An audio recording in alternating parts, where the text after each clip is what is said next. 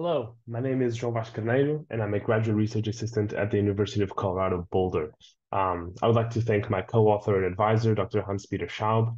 And today I'm going to be talking about post-docking spacecraft dynamics using Baumgarte stabilization methods. And to introduce this topic to you, going to start with the motivation. There's obviously been a lot of talk about space sustainability because we want to make sure that space is accessible to future generations, but that currently faces a lot of challenges. For example, there is a large number of inoperative satellites. The current estimates of about 2 years ago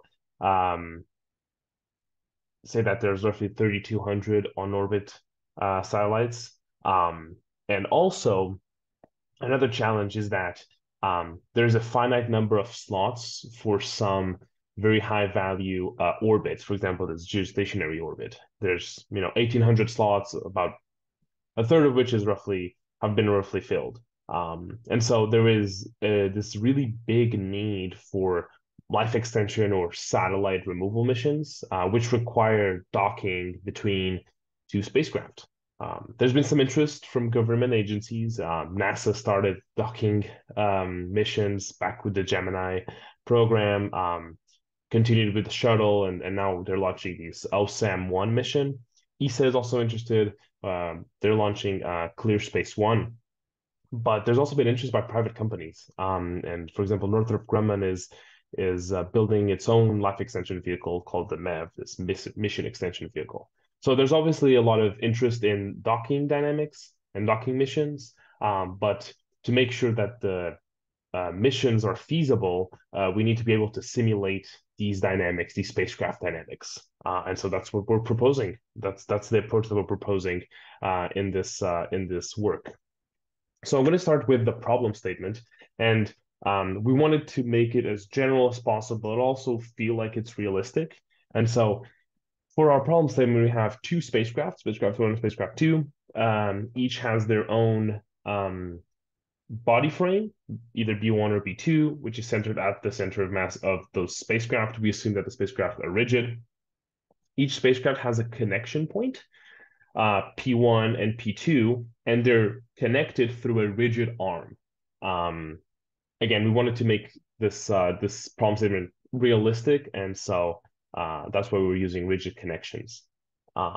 We don't make a lot of assumptions. Obviously, the spacecraft are rigid, but we do want to, in the future, to relax that assumption and have spacecraft that have hinged solar panels or reaction wheels or something like that.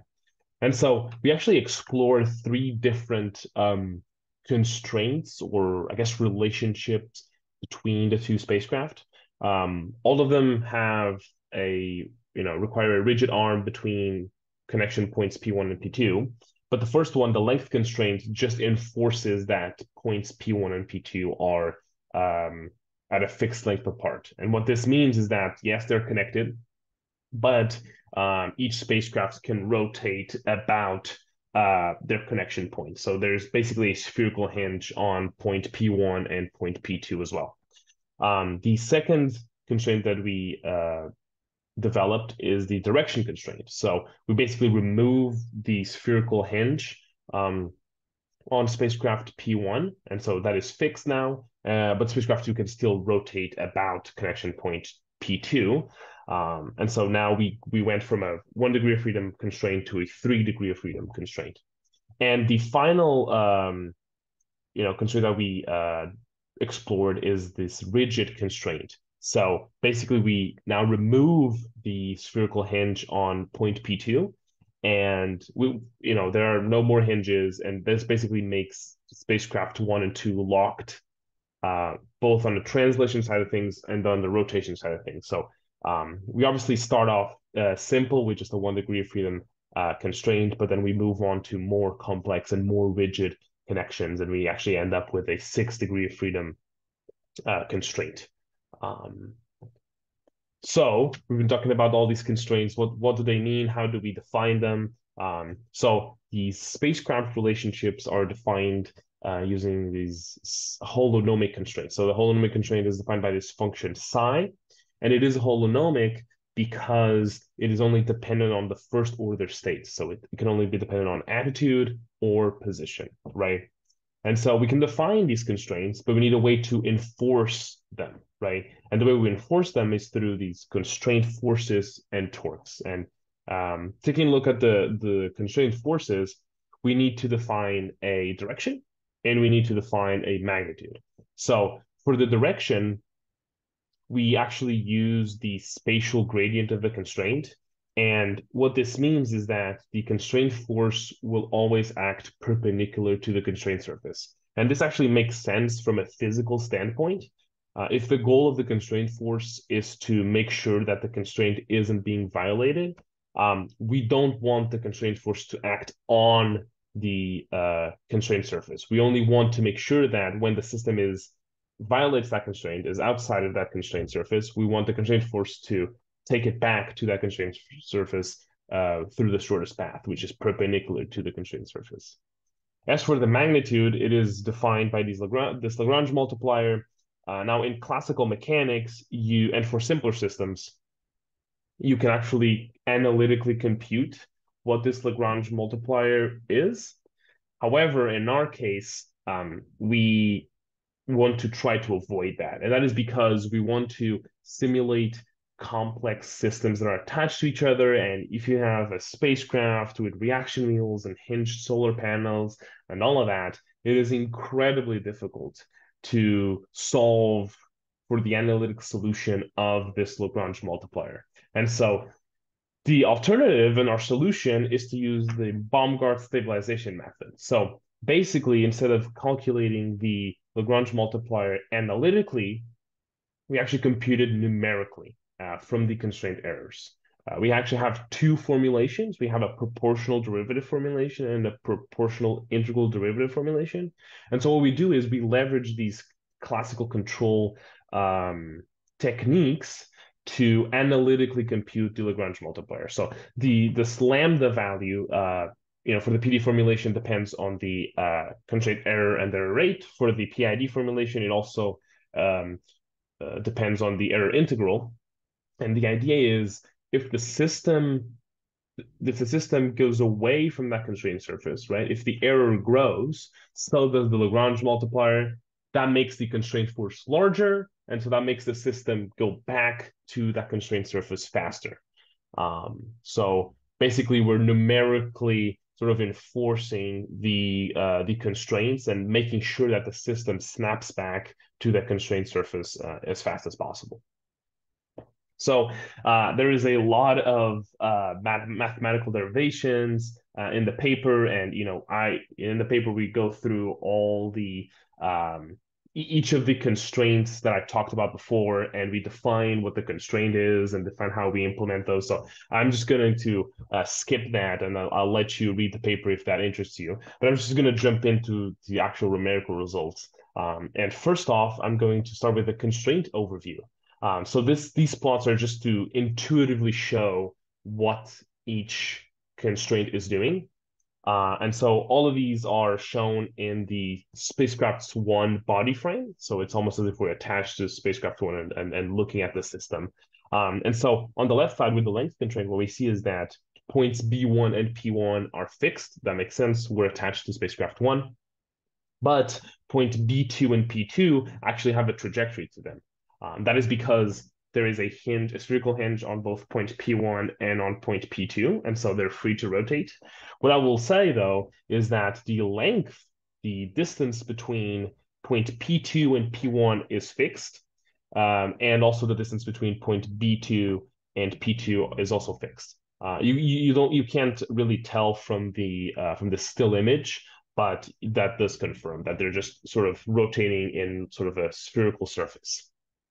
In the middle plot, we actually implemented direction constraint. So now we remove the hinge from point P1. And what we see is that from spacecraft's own perspective, point P2 is now fixed, right? Because the only hinge is on point P2. And so that's what spacecraft 2 is going to rotate about.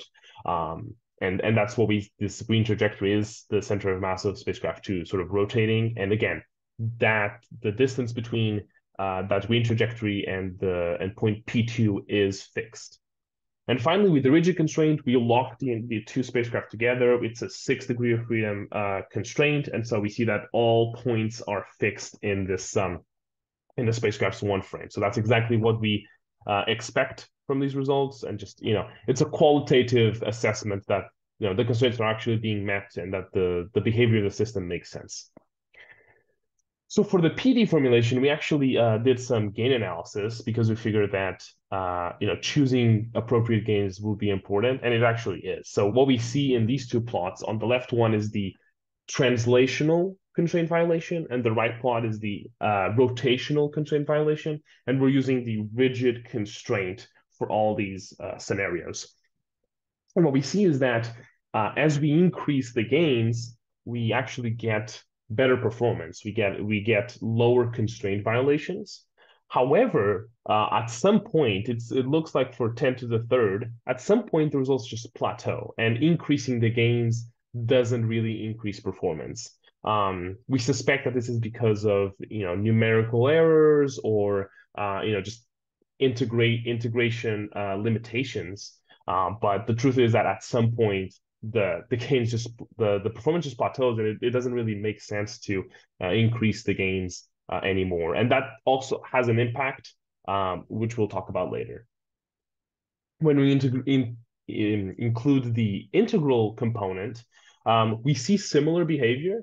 We also see that the results plateau, but what we see is that they plateau an order of magnitude earlier. So instead of plateauing for 10 to the third and 10 to the fourth, it actually plateaus at 10 to the second. And so, the results are, again, similar, but we actually get the same performance with an order of magnitude lower gains. And that is important because the higher the gains, the slower the simulation actually runs. So these two plots show the runtime performance, and I will just point out that they're both in logarithmic scales, both axes are on logarithmic scales. And so what we see here is that for both the PD formulation and the PID formulation, the runtimes are similar for the same values of the gains. There's not much difference there, but the key consideration here is that because the performance plateaus an order of magnitude earlier for the PID formulation, we can use 10 to the second gains instead of 10 to the third gains, right? And what that means is that instead of having a runtime of about 200 seconds for 10 to the third gains, we can actually use 10 to the second and get a runtime of about 20 to 30 seconds. So that is an order of magnitude improvement in runtime with the exact same constraint violation performance. So adding that integral gain really helps out in making the simulation run faster. We've also analyzed how the system behaves when it's stress tested. So we've actually done an orbital maneuver and an attitude maneuver. So in this scenario, we apply a thrust at the 5-minute mark that lasts a minute. And so what we see is, at that 5-minute mark, the constraints sort of spike up, but then afterwards they're able to the stabilization method is able to settle down and go back to having very little constraint violations. And the higher the gains, the faster this convergence is, and the better the results are. So this is for the orbital where we just fire the thrusters. For the attitude maneuver, at the 5-minute mark, we just tell spacecraft 1 to move to another to a reference attitude, and because it's a rigid constraint, the entire system moves to that attitude, right? And so we see similar behavior. There's a spike in the constraint violations at the 5-minute mark, but then it quickly settles down, and we get similar performance. So these are great results. All right, and so to conclude, we've formulated the relationship between these two spacecraft using holonomic constraints, and we've enforced those constraints using this Baumgarte stabilization method. We've explored 3 different constraints of increased rigidity. And what we show is that for the PD gain analysis, we show that performance is dependent on the gains up to a certain point, and at that point it just plateaus. And using a PID formulation instead, we can get the same performance with an order of magnitude better runtime, which is very, very important. And finally, we've also shown that the method is robust to orbital and attitude maneuvers.